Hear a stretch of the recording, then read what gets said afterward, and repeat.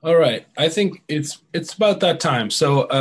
I'm Jamie McCabe. I have the pleasure of introducing my colleague and friend, Zach Steinberg, for cardiology grand rounds today at University of Washington. As many of you know, Zach comes to us by way of undergraduate work at University of Wisconsin, followed by medical school at George Washington University.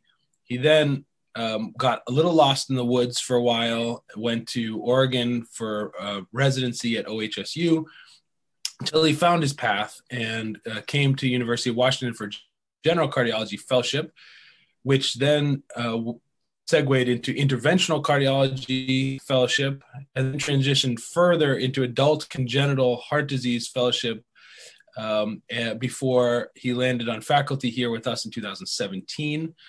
He has subsequently taken over the fellowship director position for interventional cardiology in 2018 or 19.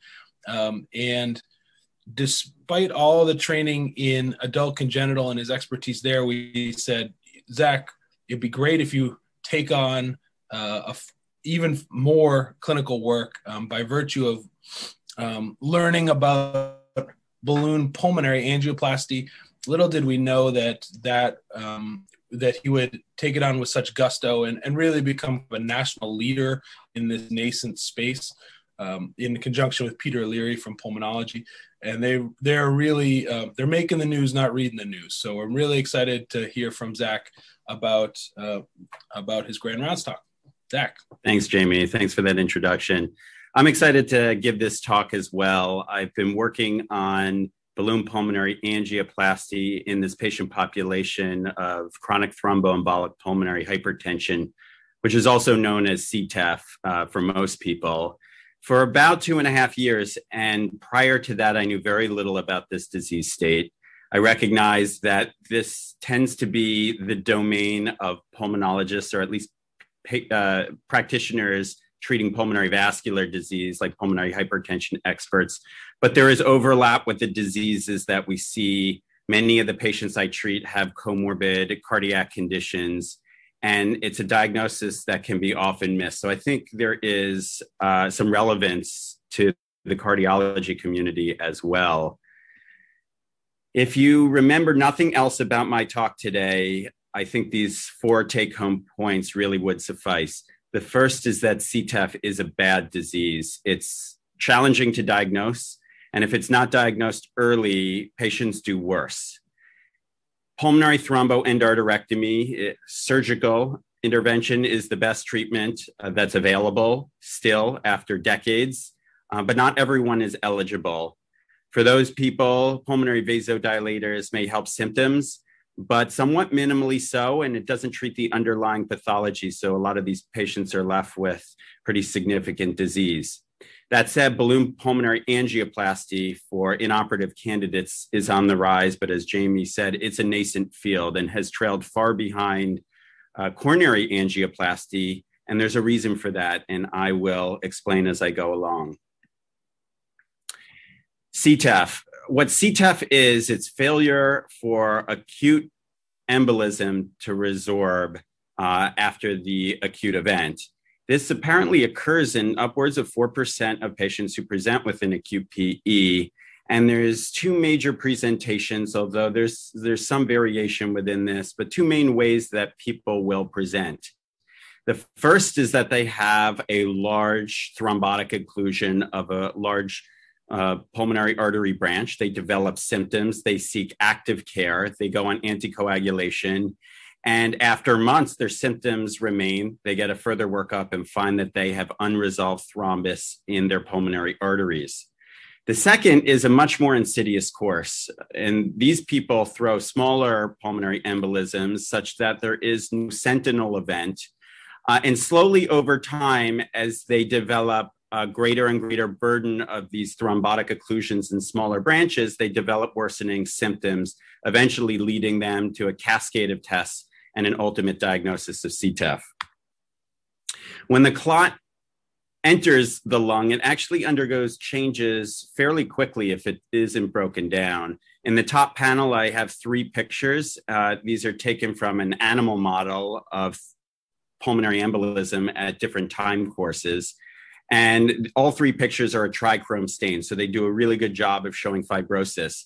On day 1, you can see a very red slide. It's platelet rich and red blood cell rich thrombus plug. By 1 week, you already begin to see pretty extensive invasion of fibrotic material and collagen taking over the fresh thrombus. And by 1 month, it's almost entirely fibrotic material and no longer a clot that will respond to any sort of anticoagulation or any kind of antithrombotic treatment. Over time, these thrombotic, or rather fibrotic plugs mature. And as you can see in the bottom picture, this is an H&E stain of a more mature fibrotic plug. And you can see recanalization in many parts of this thrombus, but the lumen of the vessel remains largely obstructed. If there's one cause of CTEPH, which is to say a reason that these thrombi are not being reabsorbed properly, it's not known. But there are recognized risk factors. They have to do with features of presentation and underlying patient comorbidities. The larger the thrombus, the more often people are throwing thrombuses, the more likely they're going to develop retained clot and manifest pulmonary hypertension. Patients who have underlying hypercoagulable disorders, whether it's a genetic condition or from comorbidities such as malignancy or autoimmune disease, are also at greater risk for CTEPH. But we're also seeing a patient population with comorbidities we don't necessarily associate with a high thrombotic burden, but who live sedentary lifestyles, and they present with this as well. If there's one rule I think I feel comfortable making about CTEPH is that people who make a lot of clot are at the greatest risk for developing the disease. The pulmonary hypertension from the obstructive phenomenon is self-perpetuating. What happens with progressive occlusion of these vessels is that pulmonary pressures rise in kind. And there are unaffected vessels all over the place as well. The thrombus doesn't go into every vessel. What happens with these unaffected vessels is they're exposed to high PA pressures for weeks, months, or years and develop a secondary arteriolar hypertension and vascular changes on a microscopic level. And this, of course, is self-perpetuating. High PA pressures begets pulmonary vascular remodeling, and PA pressures jump even higher. So to take a moment and repeat, CTEPH is a problem where some clot in the lung does not reabsorb properly. Many smaller PEs go undiagnosed, and these patients tend to have longstanding hypertension, pulmonary hypertension, without really knowing about it until it becomes quite severe. And a rise in PA pressures from the obstructive phenomena may result in a secondary pulmonary arteriolar process and worsening pulmonary hypertension. There are a few longitudinal natural history studies, the largest of which was published in the early 80s, looking at 76 patients who presented with CTEPH between the mid-1960s and the 1970s. They had extensive follow-up. Almost every patient was on anticoagulation at the time of diagnosis. And most patients had about 10 years of follow-up, some a little more, some a little less. And they ended up stratifying patients based on their mean PA pressure on presentation. And what they found was that patients who had more modestly elevated mean PA pressures in the 20s and 30s or less than 20s had a survival out to 10 years that was equal that of the estimated survival for their age-matched population. Whereas those who presented with a mean PA pressure higher than 30 fared worse, and there was a statistically significant difference in mortality, and that the worst prognosis was seen and worsened as PA pressures rose. Fortunately, there is therapy for this disease. The mainstay of prevention is anticoagulation. For many years, it was warfarin, but DOACs are used across the board in these patients, and they do well. The treatment of the underlying pulmonary hypertension and symptoms comes down to three approaches: pulmonary vasodilators, pulmonary thromboendarterectomy, a surgical procedure, and balloon pulmonary angioplasty. And I'll focus the remainder of the talk on these three treatment modalities. Surgical pulmonary thromboendarterectomy was first introduced in the late 1960s as a bypass was becoming increasingly common. It's performed with a sternotomy and under cardiopulmonary bypass. A surgeon enters the proximal pulmonary arteries, as you can see in this video, and finds a dissection plane between the intima and media of the affected vessels and works to remove the thrombus en bloc. And he or she does so through these fascial planes. And the idea shown here on the left panel is to remove the thrombus as one complete unit. That way, grabbing hold of the proximal thrombus, you can pull out the distal disease. Looking at modern day outcomes of surgery, it's quite effective. This is data from a CTEPH registry of 17 centers in Europe performing surgical PTE. They report on nearly 400 patients who underwent the procedure in the mid-2000s, and they show really excellent hemodynamic improvements from PVRs in the 9s to PVRs near normal around 3, a 2/3 drop. And functional improvements were seen as well with NYHA class 3 and 4, 75% moving to 88% of NYHA class 1 to 2 post-operatively. But it's not a risk-free procedure. Mortality is higher than some of our more common cardiac interventions, around 5%. At least that's what these centers reported. Other centers have better mortality. UCSD has been a leader in surgical PTE since the 60s, and they have one of the busiest practices. Around the same era as the European registry, they reported data on 500 patients undergoing PTE. And you can see that their preoperative and postoperative PVRs are very, very similar, but their surgical mortality is half that of the European registry. And I think that is at least in part a reflection of their experience and their volume. UCSD over this time frame was performing 125 PTE cases per year, whereas all 17 centers in Europe were performing 193 together. PTE is a great solution for many people, but many people are inoperable. The European registry reported 37% of all patients presenting with CTEPH at their institutions to be inoperable. Another single center review over the same time frame reported 41% inoperability, and they published the reasons that patients were deemed inoperable. There was about 10, maybe 13% of patients who refused surgery. Nearly a quarter of patients had high comorbidities, raising surgical risk, and they were turned down for that reason. But by far, the vast majority had disease that was considered to be surgically inaccessible.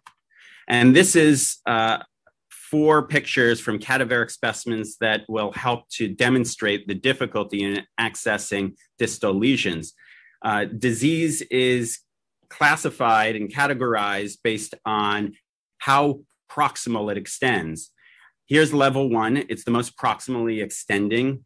It affects the main branch PAs, the right and left, and in this case, it's crossing the midline. Level 2 disease extends out to the hilum. Level 3 disease affects the segmental level, of which there's 10 per lung. And level 4 disease is subsegmental.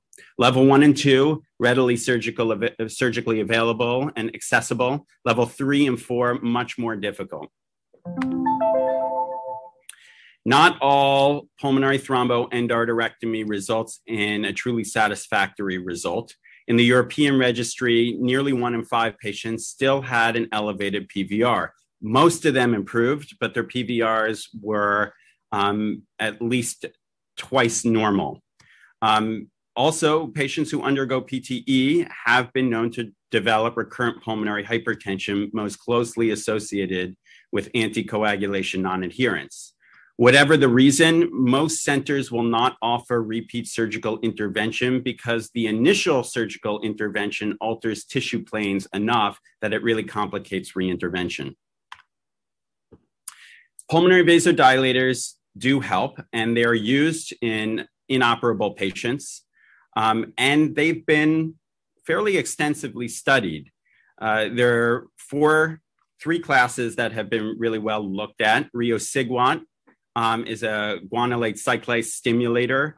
The endothelin receptor antagonists, bosentan and macitentan, have been looked at, and treprostinil, which is a prostaglandin agonist, have all been looked at in randomized placebo-controlled trials extending somewhat 6 months out with full hemodynamics pre and post. And what they showed is that all of these pulmonary vasodilators improved hemodynamics. But with the exception of riociguat, the rest had no change in either functional class or quality of life. One of the explanations for this is the attendant side effects of these medications. People manifest peripheral edema, intractable headaches, reflux disease, which is quite severe, and nausea and vomiting, just to name a few. Additionally, systemic hypotension is seen with these medications, limiting uptitration in some people. And these medications worsen hypoxemia by worsening VQ mismatch. It's also noteworthy to point out that probably where these have their greatest effects is dealing with the secondary pulmonary arteriolar hypertension in most people, but does nothing to the obstructive phenomenon that exists within the lungs. To summarize, surgical pulmonary thromboendarterectomy is very effective, but many patients are inoperable, and pulmonary vasodilators are of somewhat limited benefit. So many patients go untreated with their disease. And this is where we pick up with balloon pulmonary angioplasty, which I'll refer to as BPA, commonly known, and how it fills this needed gap in care for these patients. BPA is very similar to coronary angioplasty, and this cartoon will help to outline the major steps. You start off with a fibrotic plug in a pulmonary vessel. You pass a wire across the lesion. You slide a balloon over the wire, inflate it, and the hope is that you have completely alleviated obstruction and restored proper flow distally. In truth, it's not nearly as effective as that. These fibrotic lesions are very elastic. There's a lot of recoil. Oftentimes, multiple interventions with larger balloons are needed.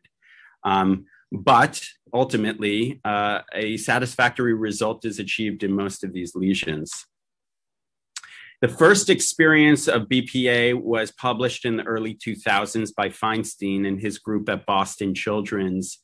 They reported 18 patients with CTEPH who were inoperable who underwent angioplasties between the mid and late 1990s. Of the 18 patients, they were brought forward for 47 procedures with a total of 107 lesions treated, which is roughly 2 lesions per intervention and about 6 lesions per patient. He demonstrated pretty good functional improvement. Everybody had an improvement in 6-minute walk capacity. As you can see in the bottom right graph, all the lines slope upwards. Almost everyone had a decrease in New York Heart Association class, aside from one individual. And mean PA pressures on average improved, although it's notable that mean PA pressures on average did not drop to normal levels. It was still in the mid-30s. He reported his complications as well. And this was somewhat surprising to the community at large. Only a third of patients had no issues. About a third of patients had what was at the time described as a reperfusion injury. Their oxygen worsened, and they had radiographic evidence of infiltrates, and they required longer hospitalizations with supplemental oxygen and diuresis. Some patients had a worse course than that and required some form of mechanical ventilation, almost a quarter, and one patient died as a result. And so this was quite alarming to the community because the hemodynamic results they felt were rather modest, and to see such a high degree of complications. Although this, the counterbalance of this argument is that this is a highly morbid patient population who really didn't have a lot of other options. And this was just an initial study. One can debate how this was accepted by the community, but what ended up happening is it lost the confidence of the CTEPH treating community. And BPA essentially was halted by almost every institution for over a decade as a result. To give you a sense of the timeline of therapeutics of this disease, warfarin has been around since the 1950s and has been a mainstay of preventative treatment in this disease. Everyone was placed on it until most recently when DOACs are treated. In the late 1960s, surgical pulmonary thromboendarterectomy was introduced and has increased in numbers, in efficacy with a decreasing mortality, and remains the mainstay of treatment. In the mid-1990s, Feinstein's group began BPAs, but in the early 2000s, after he published his result, progress grinded to a halt, and nobody was performing these, near nobody. And then beginning in the early 2000s, there was development of pulmonary vasodilators. About a decade later, many of these were studied in the CTEPH population, but they were being used beforehand. And it wasn't until the early 2010s that BPA sort of reared its head again and began to be accepted by the community. And the person largely responsible for this is Hiromi Matsubara, a physician in Japan. Matsubara's group published a study in 2012, by far the largest retrospective look at BPA patients to date, 68 patients in whom he performed 255 procedures. He was very aware of the community's response to Feinstein, so he had some specific goals. He wanted to demonstrate a significant improvement in hemodynamics and show that he could reduce the number of serious complications. He went to great lengths to do both of these. He performed IVUS-guided angioplasty on all the vessels to ensure he was sizing the balloons appropriately in order to maximize hemodynamic improvements. He performed repeated interventions on lesions as he would bring them back for additional procedures. He'd go and retreat lesions. And he kept performing procedures with a goal of reducing mean PA pressures to less than 30. And that turned into many more interventions per patient. And when you look at how many lesions on average were being treated between Feinstein's group and Matsubara's group, it was almost double, nearly 12 lesions per patient. He put even more effort to reducing risk, knowing that this was really the main objection of the community. He did this for every patient and every procedure. And keep in mind, that's 255 times. Every patient was admitted 5 days prior to procedure and placed on an epoprostenol drip. Those with a reduced cardiac index were put on a dobutamine drip for the same duration. During the procedure, he paid close attention to oxygen saturations. If they fell more than 4%, he ended the procedure. And for post-procedural management, patients stayed in the hospital for days. Everyone came out on BiPAP. Everyone came out with a Swan catheter in place, and both of those may or may not have been weaned off starting at 24 hours. Every patient was given methylprednisolone for 3 days. And the reason is that Feinstein's initial publication made people concerned for a reperfusion injury, and that's what he thought he was treating. It turns out that these are very unlikely to be reperfusion injuries, but rather actually vascular disruption from the aggressive balloons and rudimentary balloons that were used back in the 90s. But that was the thought at the time, and that's what Matsubara was responding to. And then patients were ultimately weaned from epoprostenol and dobutamine after 3 days. So patients were staying in the hospital over a week per procedure and really unsustainable in the long term, but he was successful in showing a really significant hemodynamic improvement. He had substantial falls in mean PA pressures and PVR on the left and right-hand boxes, and significant increases in cardiac index. And he followed these patients up for more than 2 years, about 2.2 years on average, and performed right heart caths, and these hemodynamic results were durable. Similarly, functional class was profoundly improved from the entirety of the patients at WHO functional class 3 and 4. Pre-procedure, within 2 years of follow-up, the entirety was functional class 1 or 2. He did report complications. It wasn't complication-free. He had one death, although this was in a critically ill patient prior to the procedure, and the death occurred a month after. Vascular injury was relatively common, manifesting largely as hemosputum or some form of mild hemoptysis in about 1 in 5 patients. But rarely did this require more extensive treatment, such as mechanical ventilation with intubation rather than BiPAP. He also reported an incidence of pulmonary artery perforation at 2.3%, some of which underwent coil embolization. But when you compare Feinstein's and Matsubara's data, Matsubara had much more profound improvements in mean PA pressure and cardiac index, where Feinstein saw no result, and his complication rate was less than half. And he ultimately succeeded in winning over the community, and BPA began to spread, and first centers popped up in Japan. Shortly thereafter, it spread to Europe, and shortly thereafter, it came to the United States, and there are centers in each of these countries and more, although these are the main countries that continue to put out information and publish on their results. As BPA became more widespread, Matsubara put out another landmark publication 4 years after his first, describing the phenotypes of the disease within the PAs and reporting on his level of success in intervention and the level of complication. He reported 5 different phenotypes, which are still used today. The first is ring lesions. They're discrete lesions in the PAs, but the distal pulmonary artery is normal in caliber.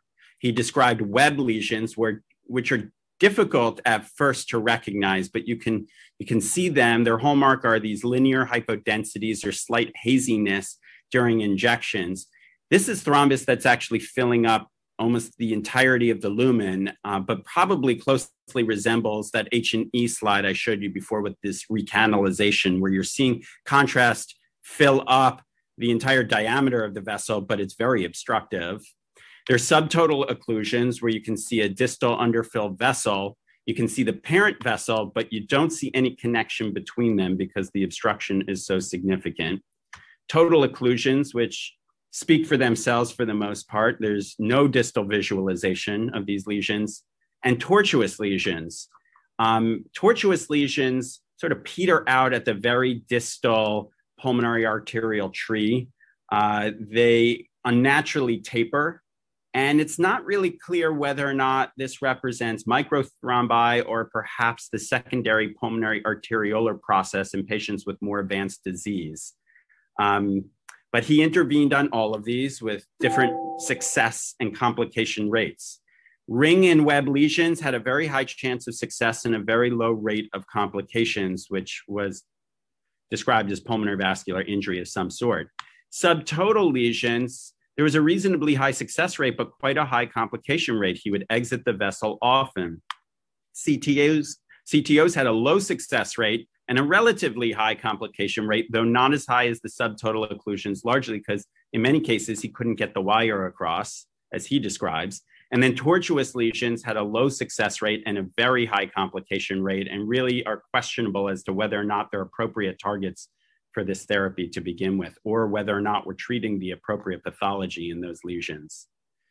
This really helped to inform the community as well as to how to avoid higher risk procedures. And as a result, centers began publishing results when attempting to intervene on subtotal and CTO lesions, and when they only focused on ring and web lesions. And as a result, some centers abandoned treating these higher risk lesions altogether.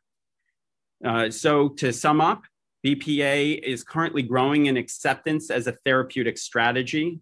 It's still considered a high-risk procedure, and CTOs and subtotal occlusions represent the highest risk lesions, and some centers have shied away from intervening on them. And that brings us to the UW experience. Our BPA program launched about 2.5 years ago, head by Peter Leary, who has really put together an amazing team. Everyone with CTEPH gets brought forward for a multidisciplinary discussion. It's led by the Pulmonary Vascular Disease Group, Drs. Leary, Ralph, and Rayner. Dr. Mike Mulligan is in attendance. He's the UW surgeon who performs surgical pulmonary thromboendarterectomies and has for many, many years. I represent the interventional group and balloon pulmonary angioplasty therapy. And then we have 3 advanced imagers that really aid with pre-procedural planning and helping to define the location of disease. And those include Dr. Valji Ordovas and Dr. Chen. We have emerged as a pretty large center for balloon pulmonary angioplasty over the last few years. It's still quite a nascent field and growing, but there are a few centers who are doing reasonably high volumes, of which we are one. High volumes in this field is considered to be about greater than 30 interventions per year. We do nearly 50.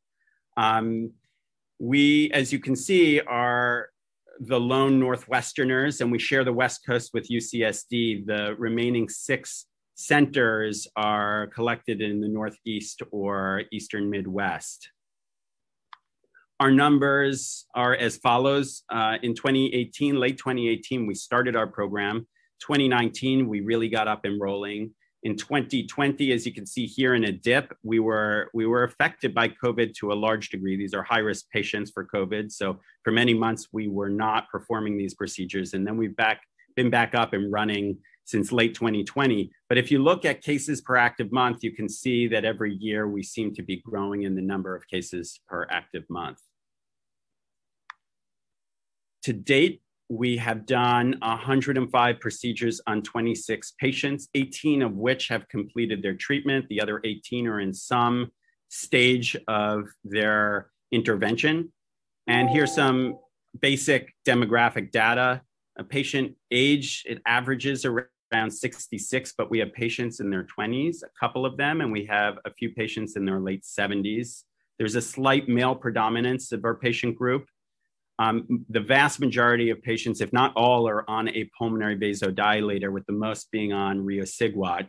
The endothelial receptor antagonists are also quite common, and many people are on more than one.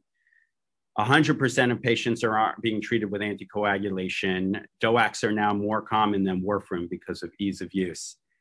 As far as indication, much like others have reported, by far, distal location of disease is the #1 reason patients are referred to balloon pulmonary angioplasty, although about 1 in 5 either are considered high operative risk from comorbidities or have undergone prior thromboendarterectomy and are not considered good surgical re-op candidates, and only 4% have refused surgical intervention.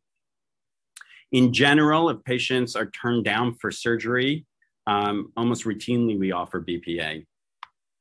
Here are some initial hemodynamic outcomes. This is on 21 patients, not the full complement of our patients, but these are on patients who've completed the treatment or have undergone at least 4 treatments so far.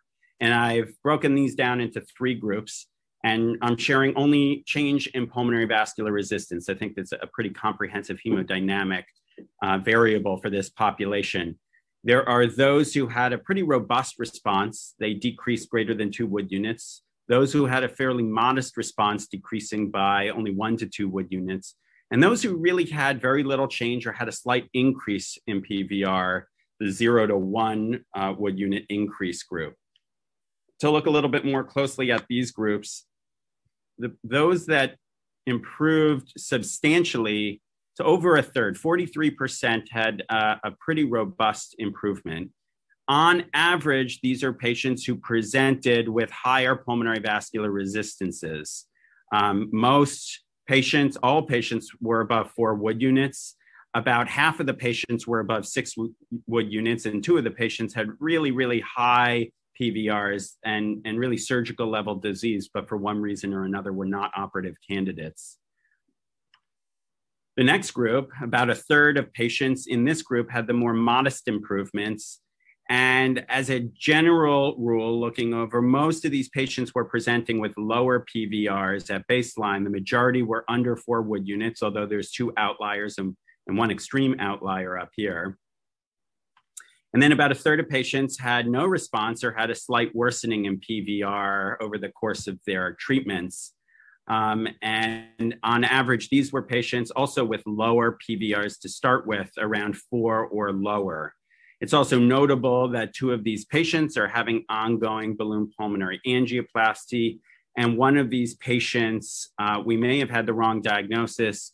Angioplasty, or at least targeted angiography, suggests a different underlying process, such as a pulmonary vasculitis.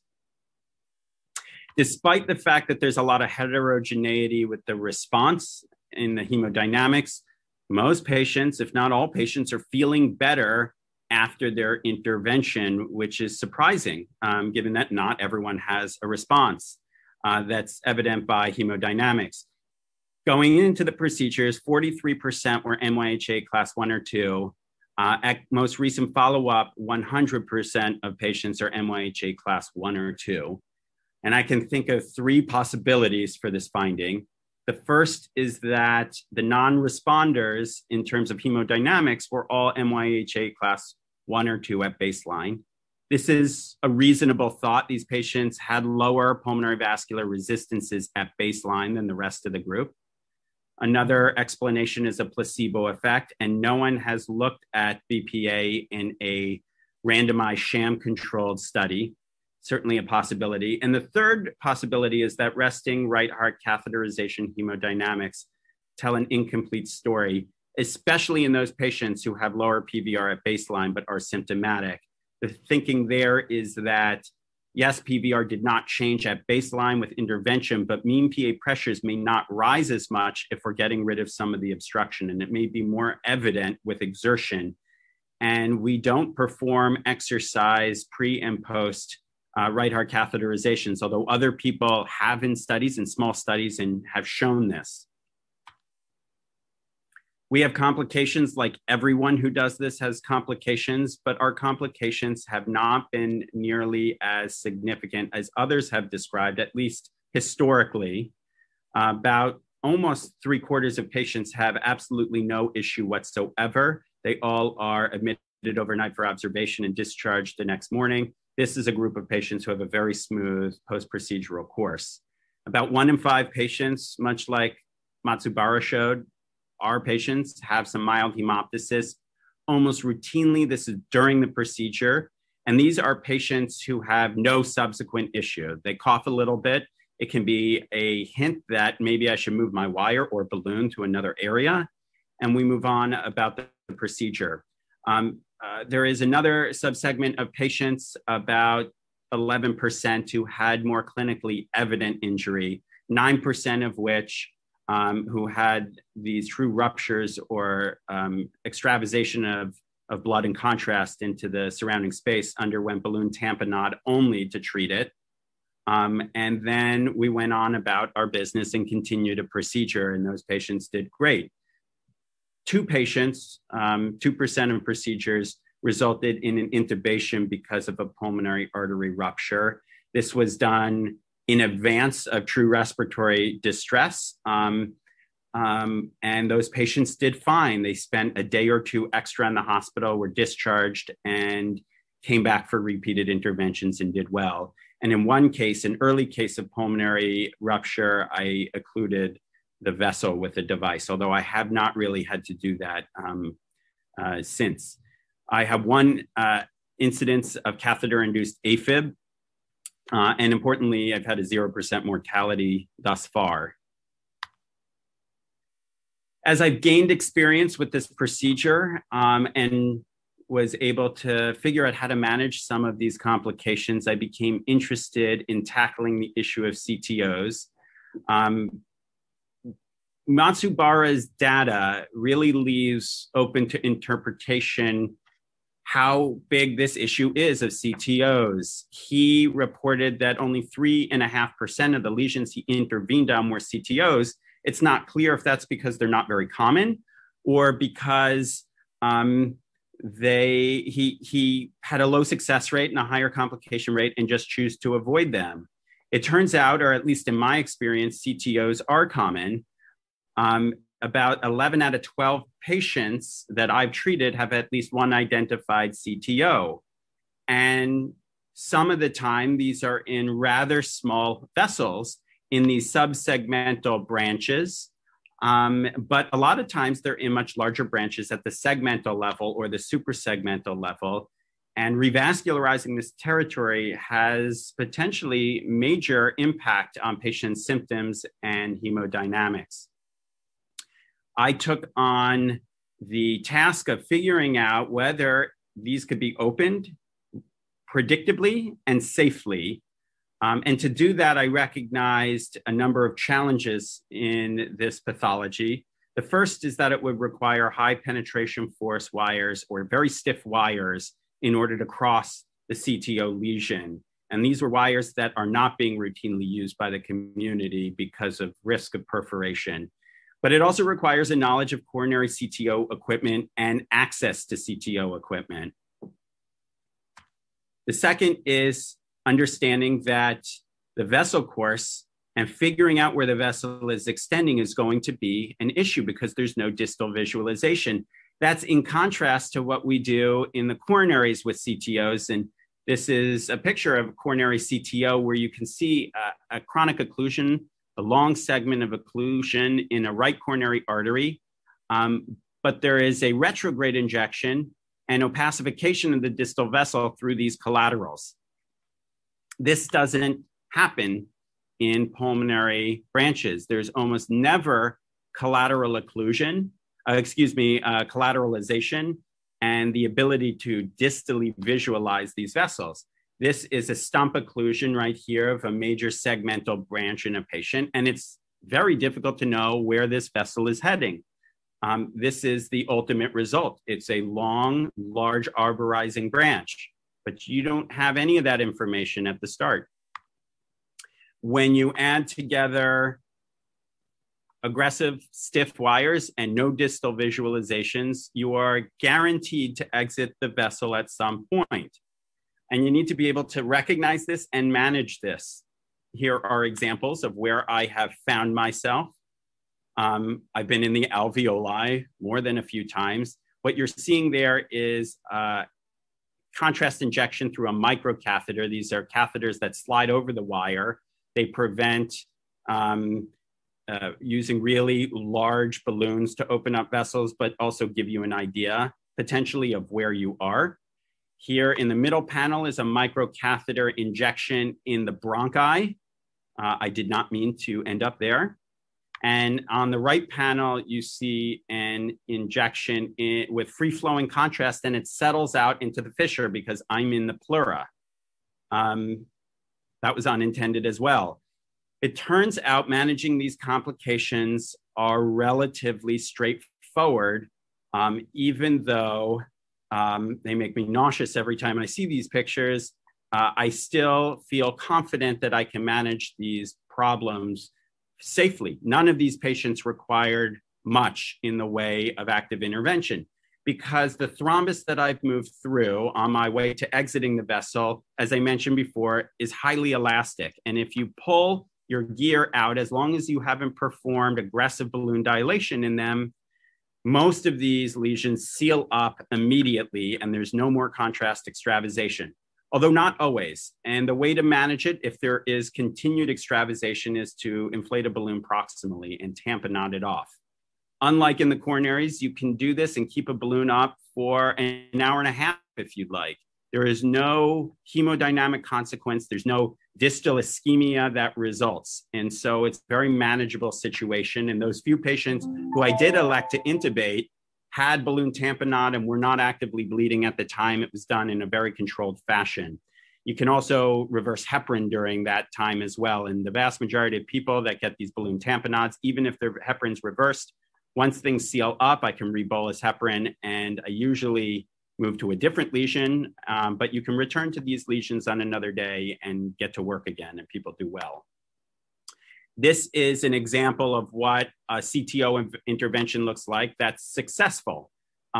Here you can see a selective injection into a major pulmonary artery branch. This is at the segmental level, and the contrast goes nowhere. Ends in a blind pouch. So here I am advancing a stiff wire, an aggressive wire across the lesion into what I'm hoping is a vascular space. And I slide the microcatheter over the wire and then inject some contrast through there. And you can see a stain right at the end of the tip of this microcatheter. I am not in the vessel lumen, but I am in the vessel. I'm in the subintima.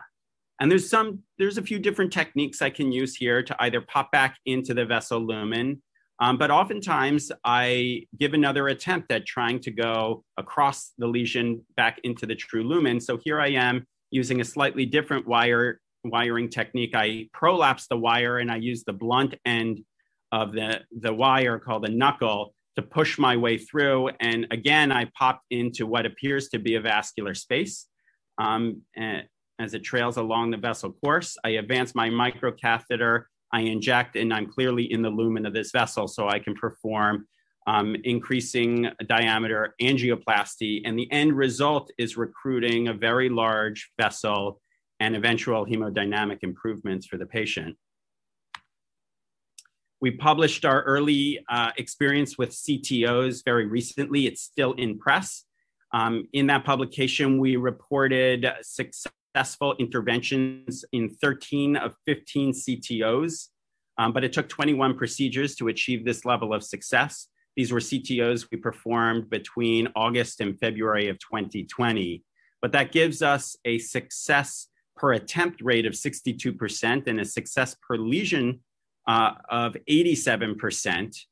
And the only clinically relevant complications in these 21 procedures was that one patient had their procedure terminated early because of pulmonary perforation. And that's because it was an early procedure in my experience, and I was being cautious.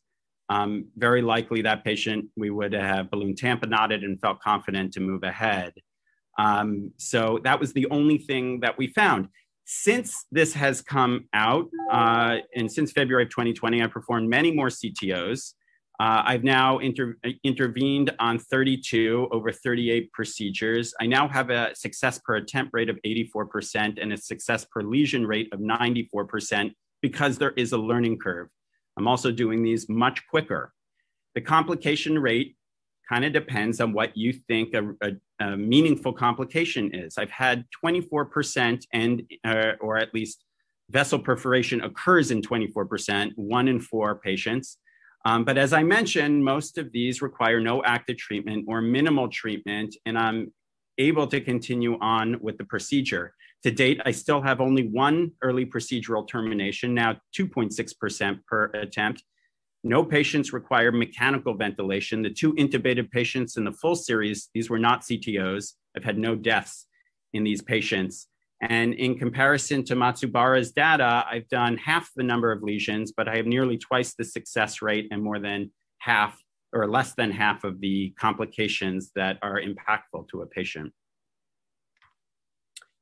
There is a bright future for this intervention and for the treatment of this disease. But there's a lot of work to be done. We need help refining and standardizing techniques for intervention. We need improved pre-procedural imaging. It's very challenging to work and manipulate in a highly 3-dimensional vascular space. And we need additional data in identifying and characterizing those who are non-responders or only modest responders to figure out, is this the right intervention, or do we need to modify our techniques for these patients? And we need BPA-specific equipment. All of the equipment we use are co-opted from the coronary or peripheral vascular disease world, and it makes it a challenge. I think UW is in a great position to really influence some of these issues. And we work with the community, at least in the United States at present, and we're tackling some of these at present. I want to take a moment and recognize some people and some services who have really made this program possible. Peter Leary is an outstanding partner and has limitless energy and intellectual capacity. And he's just been just a true highlight of my involvement in this work. I want to thank Drs. McClellan and Glennie, who have supported this, this program from the start.